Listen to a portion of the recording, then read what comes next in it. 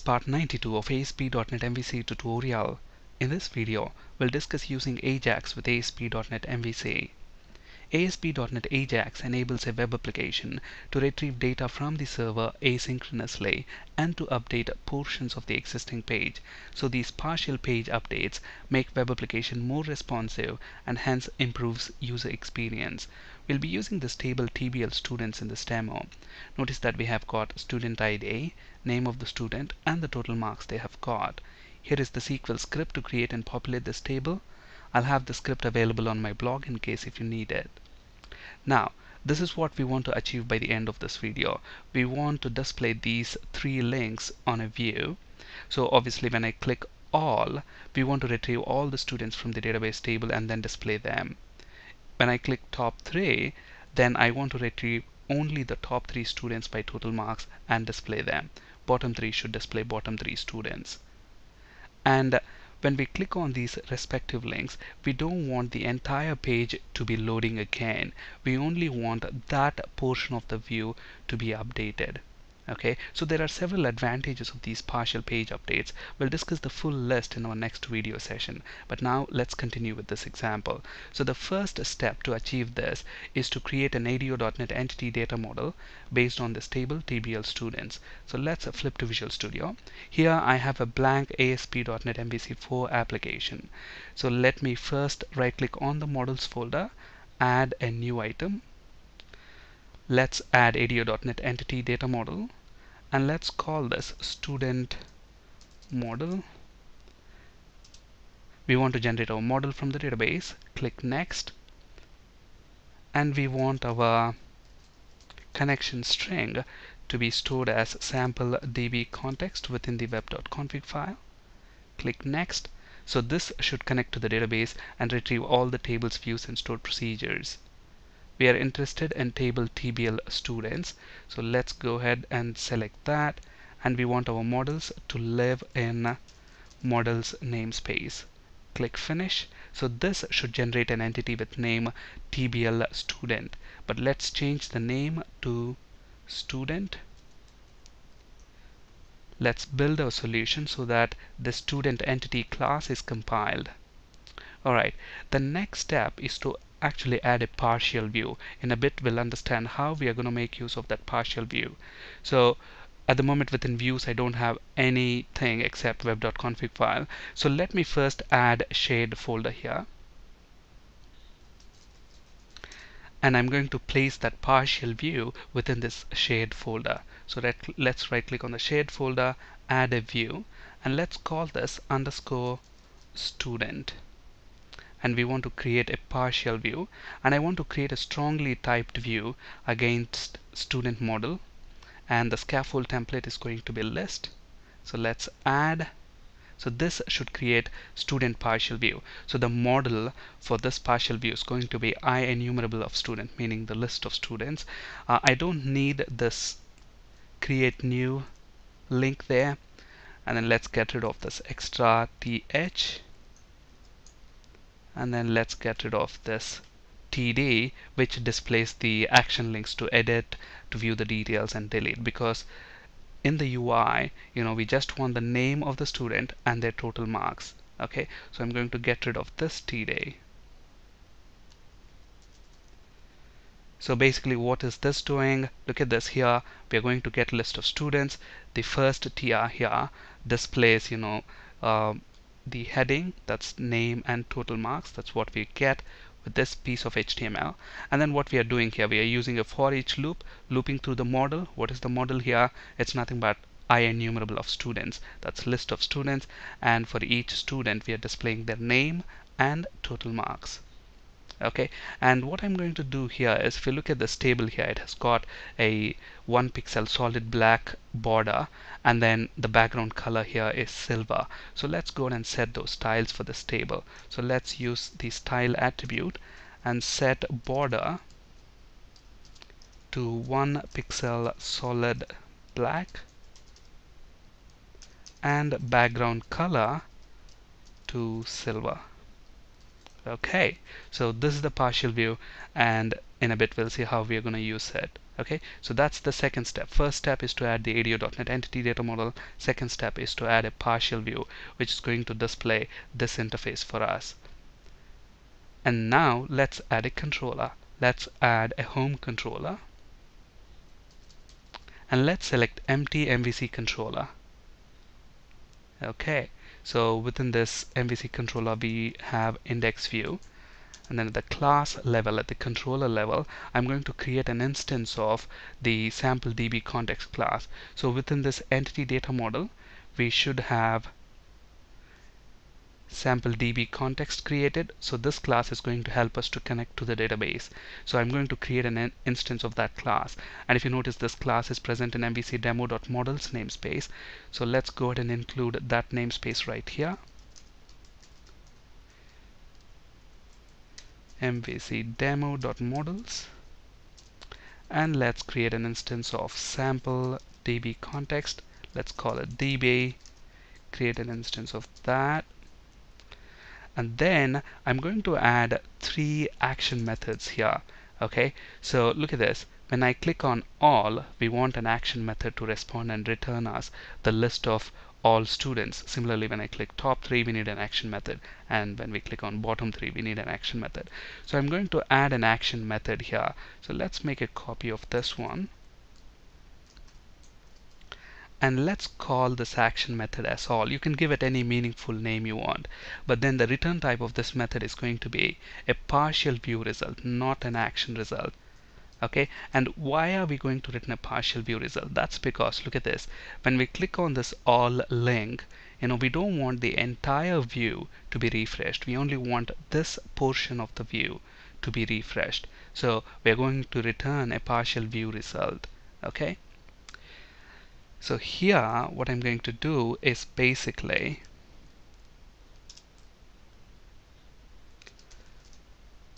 I'm going to create list of students, and let's call this model equals, so this DB object has got students collection, which is going to give us the list of all students. So db.students.toList should give us the complete list of all the students that we have in tblStudents table.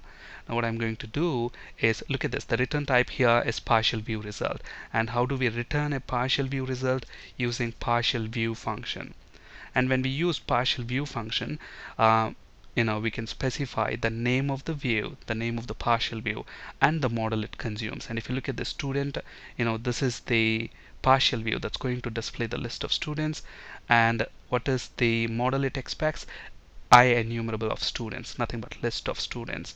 So within our controller, I'm going to specify the view name as underscore student. That's the partial view. And what is the model?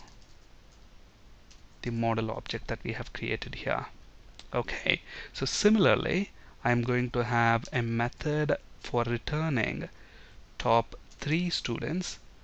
Let's make another copy of this one, and let's call this maybe bottom 3. Okay, so top 3, we don't want all the students.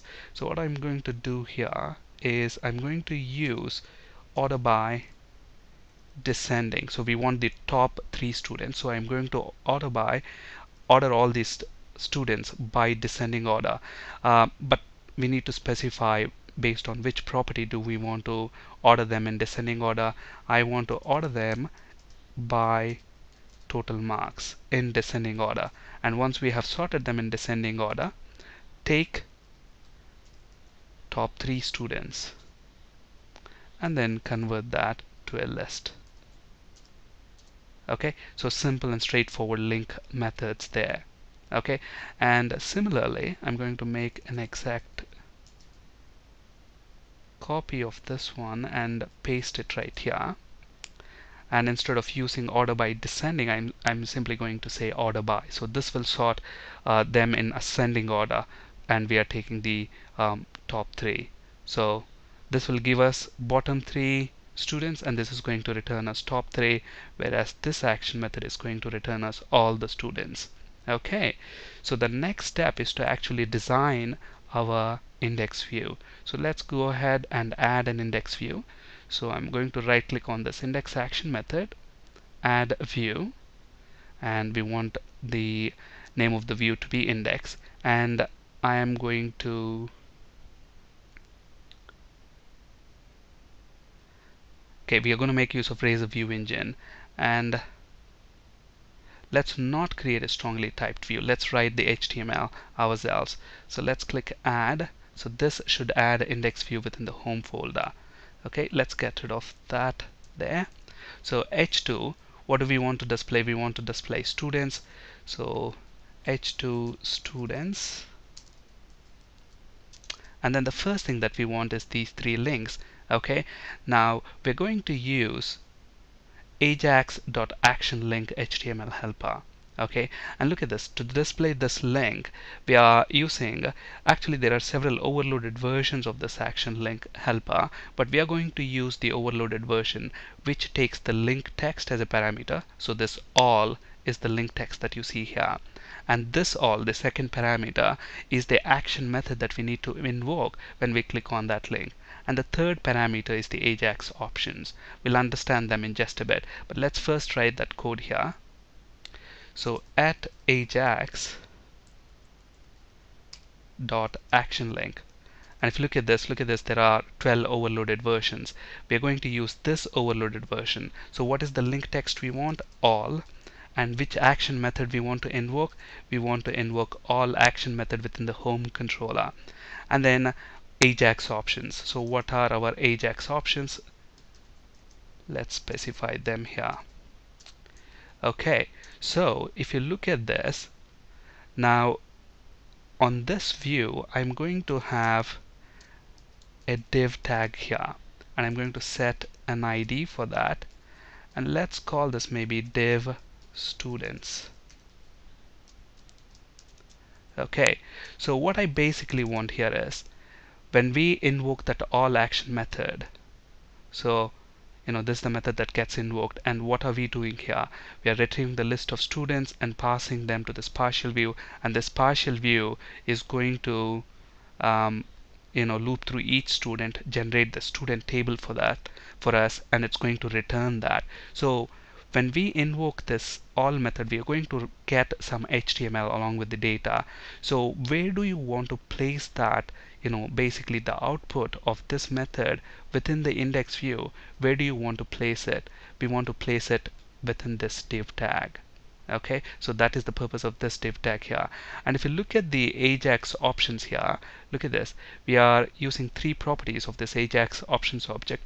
HTTP method. So what HTTP method do you want to use to get the data? Do you want to do that by using a GET request or a POST request? We want to do that using a GET request. So HTTP method is GET there. And what is your update target ID? Obviously when we invoke this method, we are going to get some data back.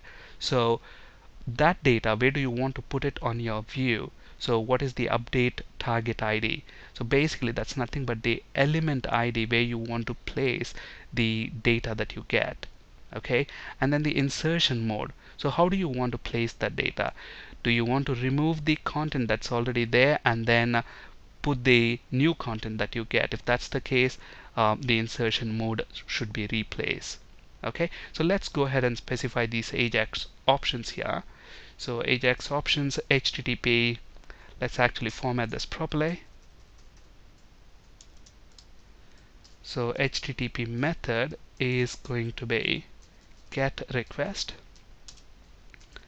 target update target ID, that's going to be the ID, this div ID, and then how we want the data to be basically inserted. Insertion mode should be replaced, or you can choose these other options, insert after or insert before. So let's choose replace. Okay, so this should display the all link, but we want top three and bottom three, and we need that symbol there as well as separator. And to get that pipe symbol there, I'm going to use a span tag and then specify that pipe symbol there. I'm also going to use the style attribute and set the color to blue.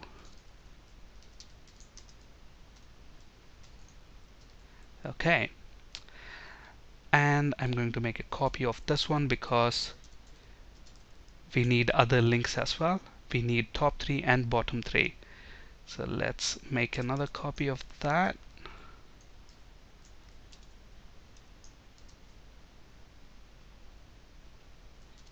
And then let's put the span tag here. Okay, so here we want the link text as top 3, and the method that we want to invoke is top 3. So within the home controller we have top 3 action method, and then let's copy this name. Finally, this is the third link, so here bottom 3, and the action method that we want to invoke is bottom 3.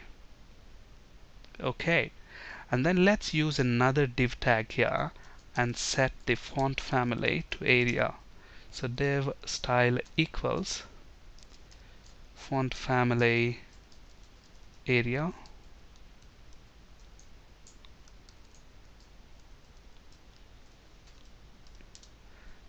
and let's move this closing div tag to the end. Alright, that's all there to it. And there's one more step that we need to do. Basically, for all this Ajax to work, we need script files. Okay, so we need 2 script files. The first one is the jQuery script file itself. So let me drag and drop the jQuery file. And then the second script file that we need is jQuery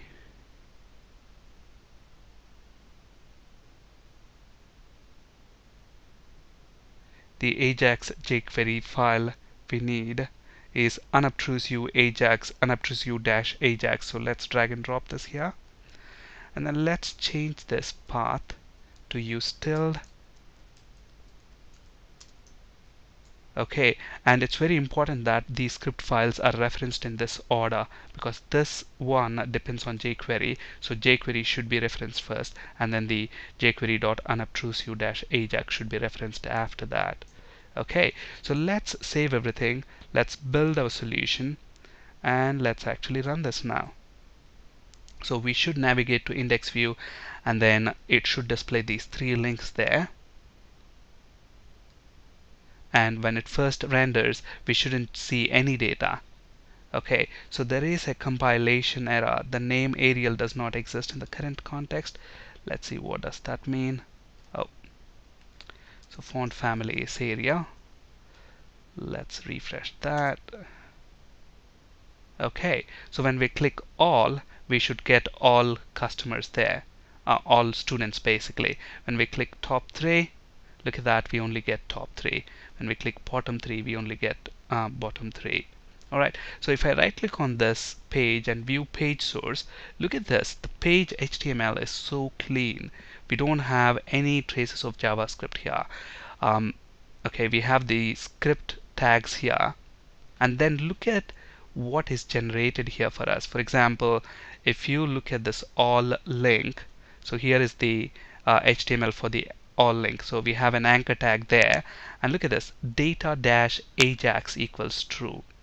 Okay, and data-ajax method equals get, and look at the mode replace, because we want the insertion mode to be replace.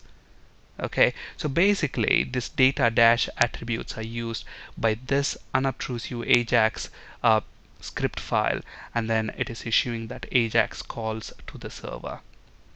Alright, and this is the student partial view code.